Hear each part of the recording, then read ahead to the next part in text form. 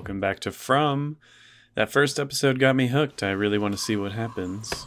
Sounds like someone is cutting a tree down. What's going on? So wait, what happened the previous night?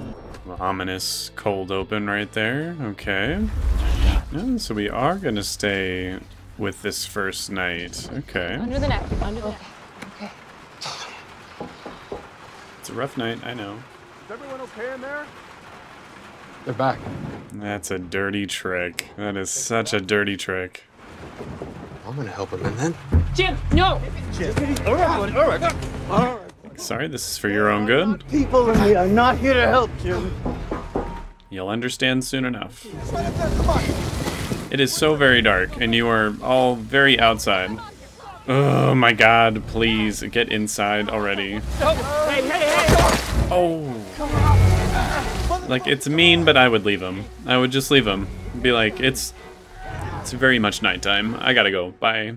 Ellis is out there. What's wrong with you? I can't. No. No. I mean, yeah, from their perspective, I probably wouldn't open the door either. Would the monsters know, like, personal secrets or anything? Oh, shit. Oh, my God. Open the door. Open the door. Open the door. Open the door. Stop looking at those people. No, no, no, no, no, no, no, no. Okay, well, I mean, they didn't, like, immediately attack them as monsters, which I find interesting. You don't have to get down, no. You shut your mouth. I said get on the goddamn floor. Do what she says. Now. It's okay. Tie them up. Okay, Donna, come on. Again, the monster that killed the little girl and her mother. Why are you doing this? Just immediately We're not gonna do anything. turned into a monster and shredded them. Can they stay as a human and just like pose as a regular person to secretly do a little subterfuge? Like, All right, hey. I'm freaked out by needles too, man. Don't worry. That's it. Look at me. Look at me. Is he from the RV? No. But it's pretty. So is he. I mean, he's very handsome. Yeah, he is. Don't touch anything. Okay? I need to see Julie. She's good. She's fine. Why would they separate them? That seems a little cruel. Here. Hey! Whoa, stop! And Julie! Hey, Julie! Stop! I mean, fair enough to make an attempt, you know? She doesn't know what's going on. There are things you need to know about where you are, about the way things are now. Do you believe in monsters? Well, no.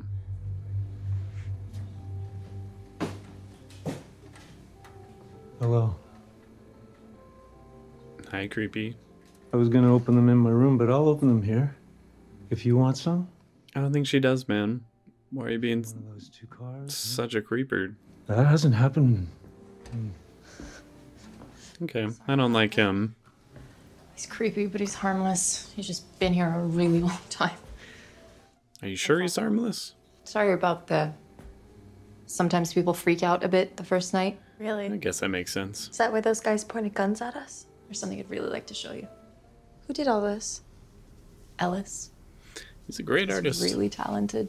Because you're beautiful. That's not funny. I wasn't being funny. Don't think that was a joke. Those things out there, they whisper, try to get in your head. Just remain calm and ignore it. Just ignore it. What happens if they get in? Oh, we're dead. The talisman, what if it, Christy? what if it falls? Christy. What if it falls? Christy, hey. Rattle you, get in your head, make you do something stupid. You know that. They're doing a good job. Like, just the sounds of them trying to get in is really freaking me out. You got this, kiddo. You got it. You got this. Okay, okay. We focus. I mean, if you didn't leave the fucking spike strip down. Beautiful. Hey, come on. Hey. Just in case you can use a little something to take the edge off. I could, thank you. Yeah, whatever. You're such a douche. I can't stand him. You good. Just better. Yeah, you're okay. I want my son. It's okay. He went home for the night. He'll be back tomorrow. Come on. Let's go. Oh, this poor guy. Oh, oh, oh. It's gonna be okay. That's okay. Just. Oh, Got it, okay. Why did she kill him? Again, I have my theory that it's because she doesn't want anyone else to live like this. I can't do anymore. Can you be more specific? Who are you talking to? Girl, are you hearing voices in your head? It's not like you can leave, so... How? You're definitely gonna get found out, right? Who are you speaking to? All of it? All of what? No, not his tongue, man. What the fuck is going on with her? After what happened to Lauren and Megan, I can't find any more bodies. I get the feeling we're gonna be finding at least a few bodies on this show, so I sure hope you can get it together. She's still talking To Donna? Donna. Yeah. Yeah, right. Wonder how that conversation is going. I don't know what I saw. That's what my sister said. I was gonna say that's what they all say. God damn it, she was stubborn. Instead, she grabbed her shotgun and got out of the car, and then it ripped her face off. Right in front of me. Jesus. Ripped it clean off. And then I saw another one coming toward the car, and that's when I ran. Some bushes at the edge of the forest. Crawled into them and hid. That's what people used to do to survive here. They weren't just killing her. They were torturing her. Why? Like, what is their MO? Those things. Well, the character I feel the worst for at the current moment is definitely Donna. I build theme park attractions. Oh, sick. Roller coasters, drop towers, stuff like that. I absolutely love theme parks and roller coasters, so I like you a lot, sir. Thank you for the fun. Was a drawing on the wall. How did you see that? They're in the drawings. Did the kid just have like a prophetic vision right there? What the hell was that? We got a second chance now, you know.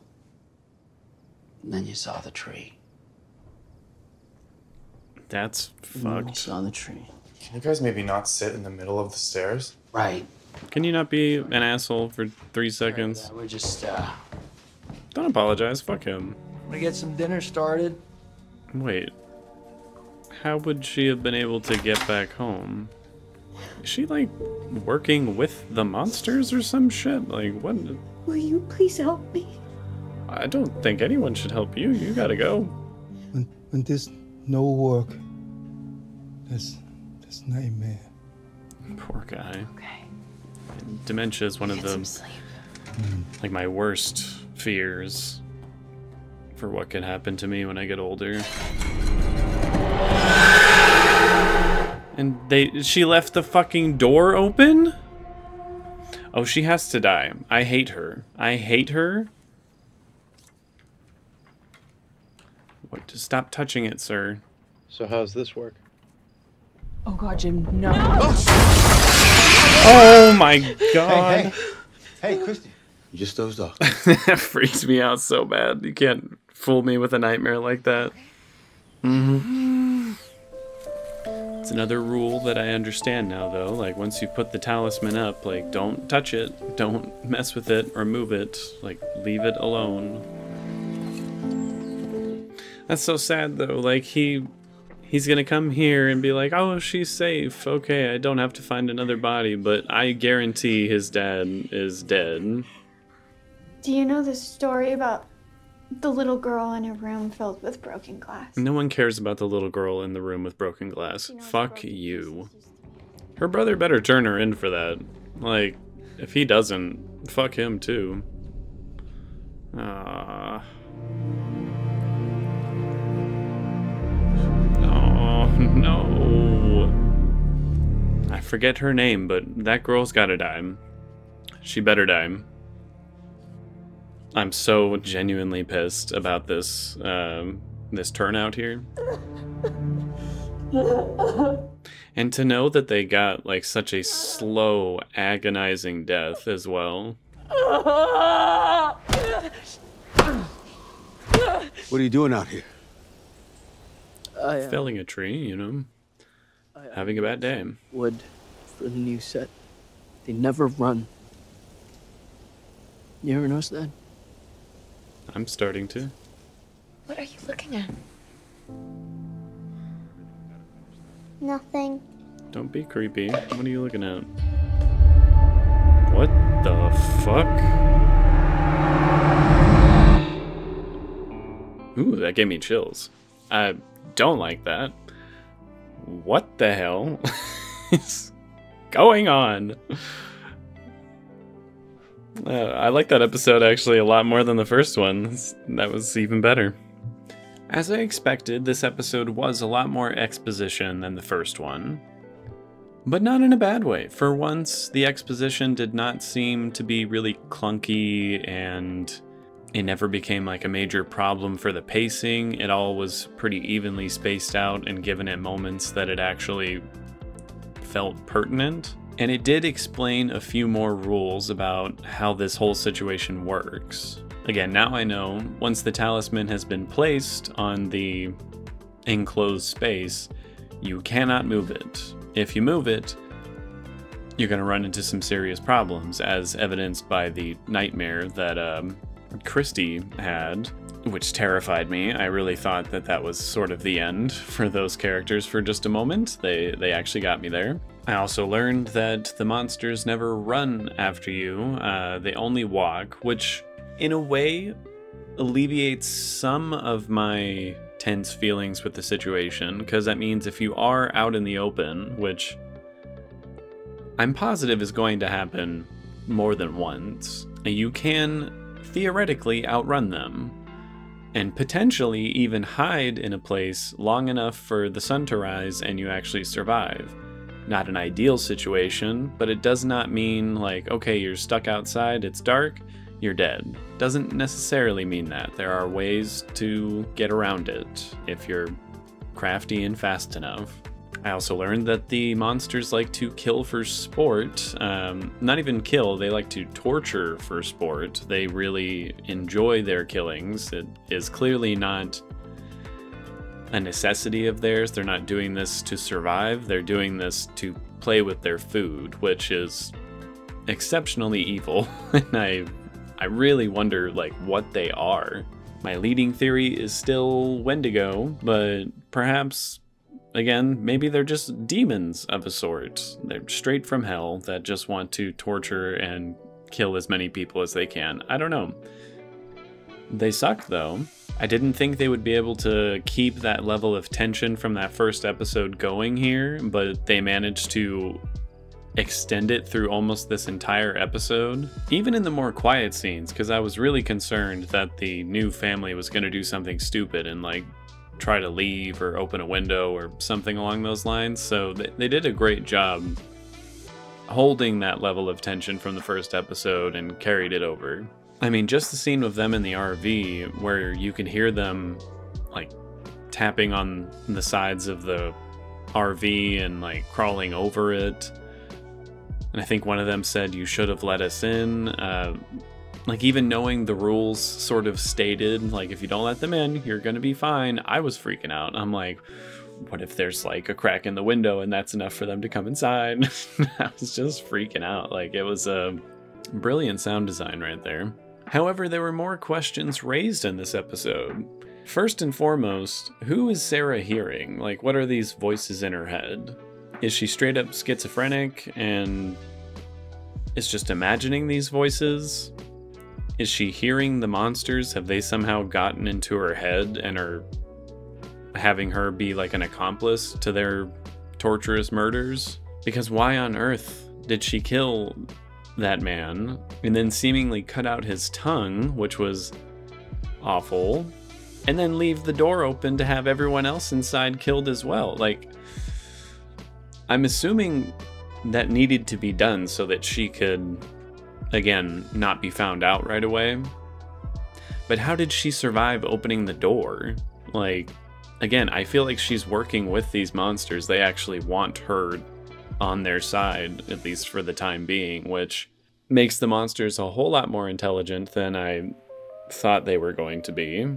Unless that's not what's going on. Like, again, I don't know. They didn't answer what the voices were. But they did clearly say at one point the monsters try to get into your head and mess with you, so that's kind of what I'm thinking is going on. And it turns out she's doing that because she thinks somehow this is going to lead to them being able to go home.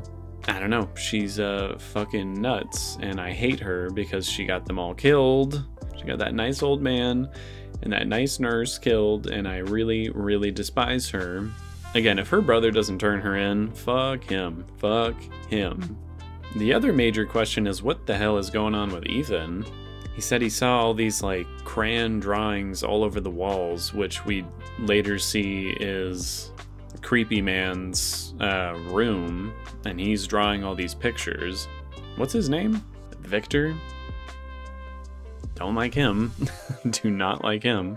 They even stated that he was the earliest survivor of the town, which curious to see what that whole story is going to be about. And then Ethan saw that creepy little boy outside the window that apparently Julie could not see. Everything is weird. I don't know what's going on. I'm freaked out. I'm freaked out. Genuinely freaked out. And I love it. I haven't watched something that's like actually creeped me out and given me like a good scare in a little while now. And not only is it succeeding in that, but it's making some very compelling characters here. It's really holding my interest, which I gotta say a lot of mystery shows don't, just because I get really impatient and I'm like, can we just get to the answers already? Like, we're dragging this out. It's really frustrating me. And maybe that'll change as the show goes on. I'm only on the second episode. But I'm happy to go along for the ride right now. Like, it's thoroughly engaging. Overall, I'm going to give this episode an 8.7 out of 10. Again, I think it was better than the first. I really enjoyed how things played out here. Was genuinely terrified once that nightmare happened and Jim grabbed the talisman and the monster like shot out from the roof. That like really freaked me out. The pacing, while being quite slow and exposition heavy, never felt like it was dragging. It was really quite good.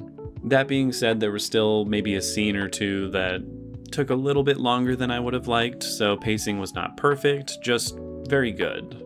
But yeah, I'm wondering where we go from here. Like, is this going to be a show where they do eventually find a way to leave or combat the monsters in some way? Or is this entirely just survival? Like, how bad can this all get? I don't know. I mean, these people have been here for so long, it doesn't seem like there is a solution to leave. But perhaps they will find one. I guess we'll just have to keep watching and see. So I will see you all on that next one. And that's about it.